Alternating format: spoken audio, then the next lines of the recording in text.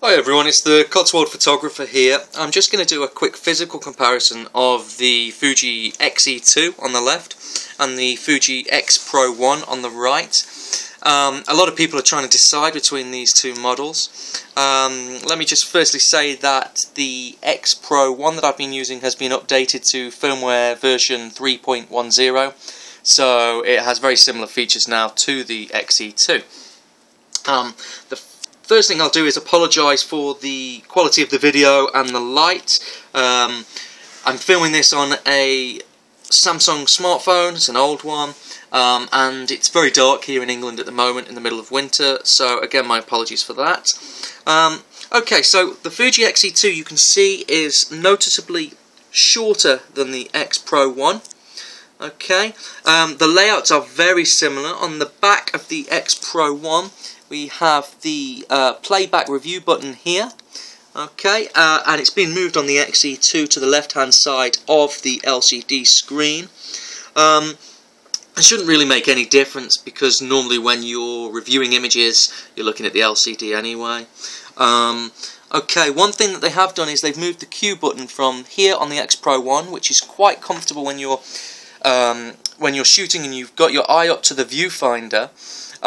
You can press the Q button and it brings up access to the quick menu, which allows you to change the most common, most important settings on the camera whilst your eye is still at the viewfinder, and it's quite easy to do there. I find that very comfortable.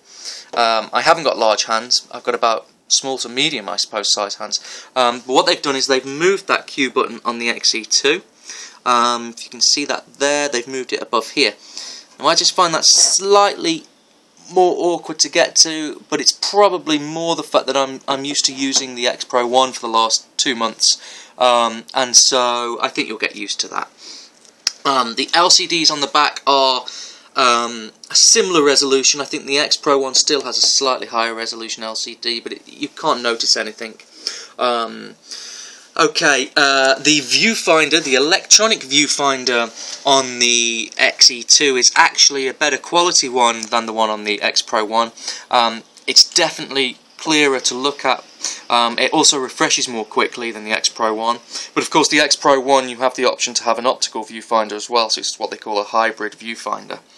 On top of the camera, if you go above, you can see, let me just bring that closer, you can see that the X Pro1 is slightly deeper than the X-E2.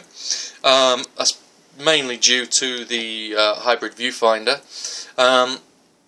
The X Pro1 allowed you to add exposure compensation of plus or minus 2 stops. They've increased this on the X-E2 to 3 stops either way now. What they've also removed is this locking mechanism on the shutter dial from the X Pro1. I found that a little bit awkward. I always used to have to bring the camera and use my second hand to do this, and I'm glad. That's the one thing I had a complaint about with the X Pro1 ergonomically, was that lock dial mechanism. And they've taken it off on the X-E2. The X-E2 also has, if you watch this, a little pop-up flash. It's pretty flimsy looking. I don't know how long it will last, but it's there if you want to use it. Okay, I'll pop that down. At the front, as we turn them, they're both, again, very similar. They both use, obviously, the XF lenses. On the left I've got the 35 1.4 on the X-E2, and this is the 18 f2 on the X Pro1. The only real difference again is the height, the depth. On the X Pro1 you have this switch here which allows you to change between the optical and electronic viewfinder. You also obviously have this opening here which is for the optical viewfinder, which you don't have on the X-E2. And that adds to the height and the depth here. In handling, coming from the X Pro1 to the X-E2, I found the X-E2 to feel quite a bit smaller in the hand, noticeably lighter. It just feels, like a consumer grade camera, which is what it is. It's a very substantial one, but it does definitely feel more flimsy than the X Pro1. The X Pro1 has a certain heft to it, which I quite like. I'm not sure which I prefer at the moment. As I say, I got the XE2 this morning in the post. I've just had a quick play about with it. The autofocus is definitely faster. It's not a huge difference, but I quickly photographed my neighbour's cat earlier, and the images are on my Flickr account, full res images, which you can see. It just shows the difference in autofocus. The XE2 is definitely snappier to focus. What I also noticed is that the XE2's second generation, I think it's EXR processor in here, is quicker to process the images, meaning that you're ready to take another image more quickly than on the X Pro1. So you can focus very quickly, take the shot, and it's ready almost immediately to take another shot. That's not the case with the X Pro1. The X Pro1 does tend to hunt just a little bit, even with firmware version 3.10. And it just takes that half a second to process the image and to be ready for the next shot.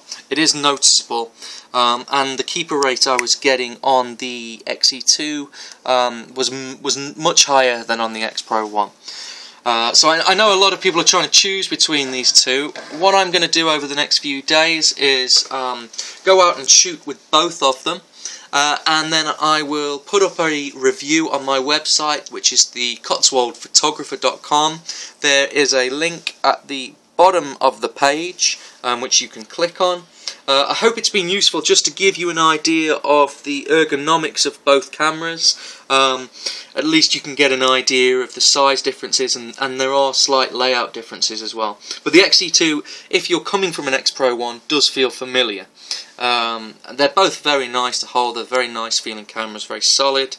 And as I say, I'll put up a full review on my website, and there are high-res photos on my Flickr account that you can download, you can look at on my Flickr account, and the links are all below.